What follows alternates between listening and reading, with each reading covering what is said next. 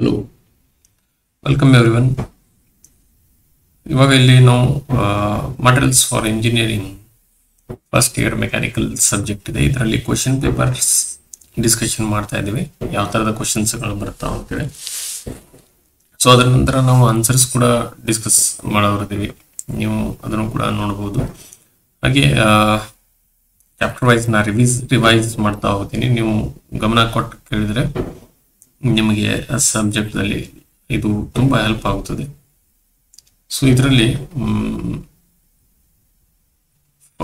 First of all question paper ಏನಿದೆ ಅದನ್ನು ನಾವು ನೋಡ್ತಾ ಹೋಗೋಣ.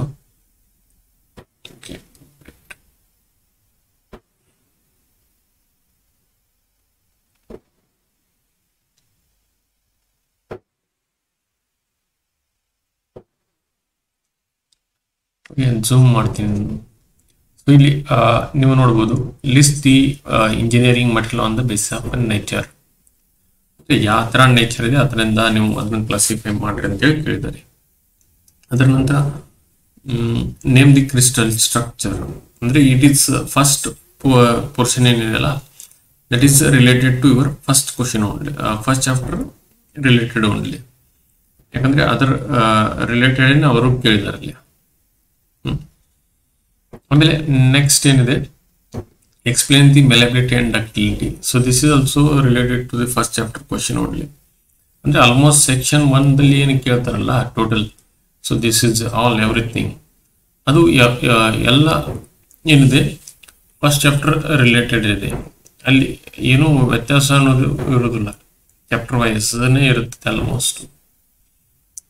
ಓಕೆ, ಇಲ್ಲಿ ನೋಡಿದ್ರೆ ಫಸ್ಟ್ ಒನ್ meltability ಆಗಲಿ, ಸೊ ದಿಸ್ ಒನ್ ಆಗಲಿ. Explain the briefly that your idananta ಕೇಳಿದ್ದಾರೆ ಏನೇ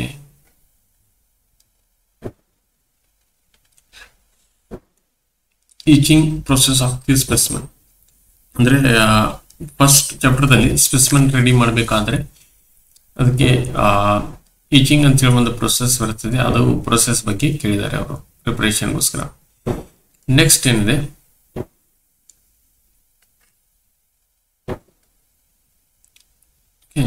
ಅದರ ನಂತರ ನೆಕ್ಸ್ಟ್ ನೀವು ನೋಡುದು explain any 5 mechanical properties of the material. ಆಮೇಲೆ define the crystal lattice unit cell ಅಂತ ಹೇಳಿ ಕೇಳಿದ್ದಾರೆ.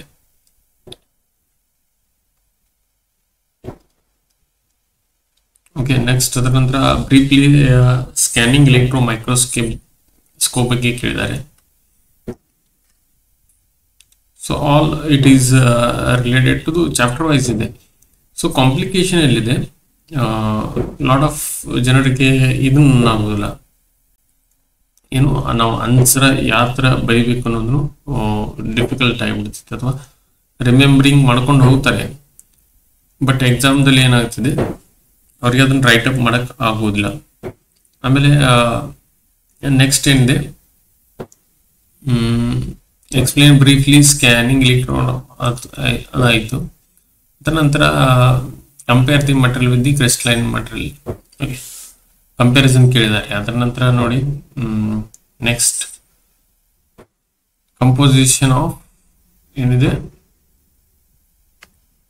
Composition sorry so this is second ಬಂದಿದೆ. So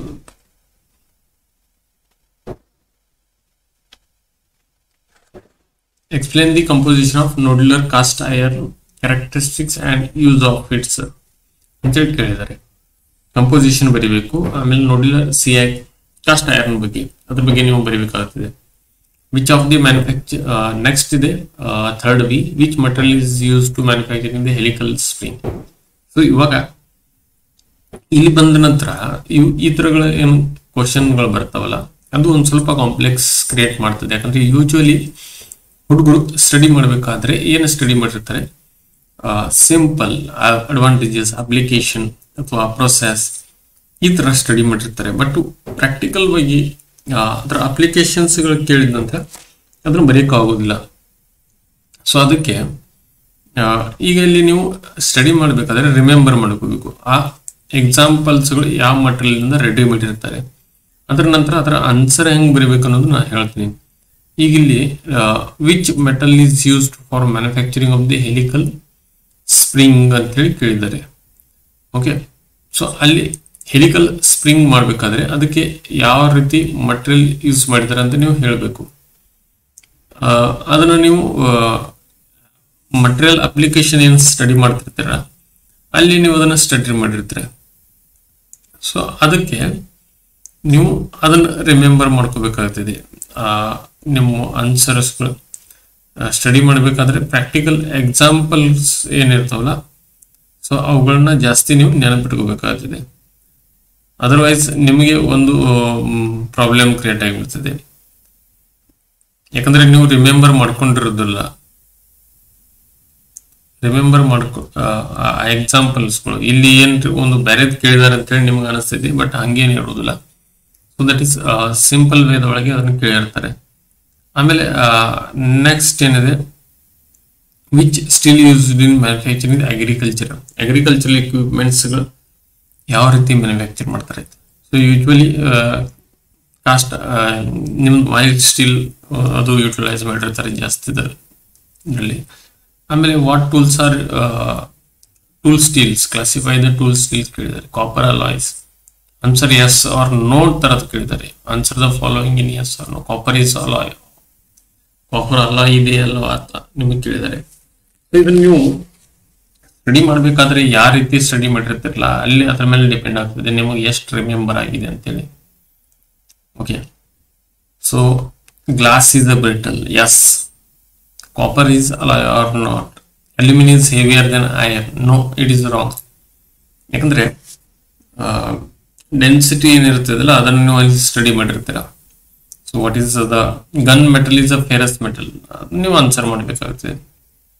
ಓಕೆ, ಇದೇ ರೀತಿ ನಿಮಗೆ ಸೆಕೆಂಡ್ ಒಂದು ಏನು ಇದೆ ಸೆಕೆಂಡ್ ಸೆಕ್ಷನ್ ಅಲ್ಲಿ ನೋಡಿ, titanium gears, railway tracks are made of, transmission gears, railway tracks are made up of which metal. ಯಾವ ರೀತಿ ಮಾಡಿದ್ದಾರೆ.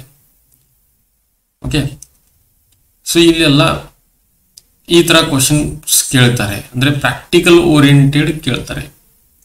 ನಿಮಗೂ ಜಾಸ್ತಿ ನೀವು ಹೆಚ್ಚಿಗೆ ಏನು ಪ್ರಯತ್ನ ಮಾಡಿ, ಎಕ್ಸಾಂಪಲ್ಸ್ಗಳನ್ನ ನೆನಪಿಟ್ಕೊಳ್ಳೋದು ಪ್ರಯತ್ನ ಮಾಡಿ. ಯಾಕಂದ್ರೆ ನಿಮಗೂ ಕೇಳೋದು ಅದೇ ರೀತಿ ಕೇಳ್ತಾರೆ. ಅಂದ್ರೆ ಫಾರ್ ಎಕ್ಸಾಂಪಲ್ ಒಂದು ಮೆಟಲ್ ಇದೆ, ಲೈಕ್ ಸ್ಟೀಲ್ ಇದೆ. ಸೊ ಸ್ಟೀಲ್ ಎಲ್ಲೆಲ್ಲಿ ಬಳಸ್ತಾರೆ, ಅದರ ನಂತರ ಅದರ ಪ್ರಾಪರ್ಟೀಸ್ಗಳು, ಅದರ ನಂತರ ಅದರ ಎಲ್ಲ ಥಿಂಗ್ಸ್ಗಳನ್ನ ನೆನಪಿಟ್ಕೊಳ್ಳೋದು ಪ್ರಯತ್ನ ಮಾಡಿ. ಸೊ ಈಗ ನಾನು ಏನು ಮಾಡ್ತೀನಿ, ಸೊ ಕ್ವಶನ್ ಪೇಪರ್ ಏನಿದೆ ಅಲ್ಲ ಅದನ್ನು ಫಸ್ಟ್ ಆಫ್ ಆಲ್ ನೆನಪಿಟ್ಕೊಳ್ಳಿ. ಥರ್ಮೋಪ್ಲಾಸ್ಟಿಕ್ ಆಗಲಿ ಇದನ್ನಾಗಲಿ. ಓಕೆ, ನಾವು ಒನ್ಸ್ ಅಗೇನ್ ಇದನ್ನು ಲಾಸ್ಟ್ಗೆ ನಿಮಗೆ ಡಿಸ್ಕಸ್ ಮಾಡ್ತೀನಿ. ಆಮೇಲೆ ಸೆಕೆಂಡ್ ಕ್ವಶನ್ ಪೇಪರ್ ನೋಡಿ ಏನಿದೆ. ಸೊ ದಿಸ್ ಸೆಕೆಂಡ್ ಒನ್, ಇದರಲ್ಲಿ ಕೂಡ ಕ್ವಶನ್ಸ್ ನೋಡಿ, ಇದರಲ್ಲಿ ಕೂಡ ನೋಡಿ. ಸೊ ವಿಡಿಯೋನ ಪಾಸ್ ಮಾಡಿ ನೋಟ್ ಡೌನ್ ಮಾಡ್ಕೊಳ್ಳಿ ಬೇಕಾದ್ರೆ, ಇಲ್ಲ ಸ್ಕ್ರೀನ್ ಶಾಟ್ ತಗೊಳ್ಳಿ, ನೆನಪಿಟ್ಕೊಳ್ಳಿ. ಓಕೆ, ಎನಿ ಹೌ ನಾನು ಈಗ ನೆಕ್ಸ್ಟ್ ವಿಡಿಯೋದಲ್ಲಿ ಈ ಕ್ವಶನ್ಸ್ಗಳನ್ನೆಲ್ಲ ಡಿಸ್ಕಸ್ ಮಾಡ್ತೀನಿ, ಅದರ ಜೊತೆ ಆನ್ಸರ್ಸ್ ಕೂಡ ಡಿಸ್ಕಸ್ ಮಾಡ್ತಾ ಹೋಗ್ತೀನಿ. ಸೊ ನೆಕ್ಸ್ಟ್ ವಿಡಿಯೋಸ್ನ ಪ್ಲೀಸ್ ನೋಡಿ.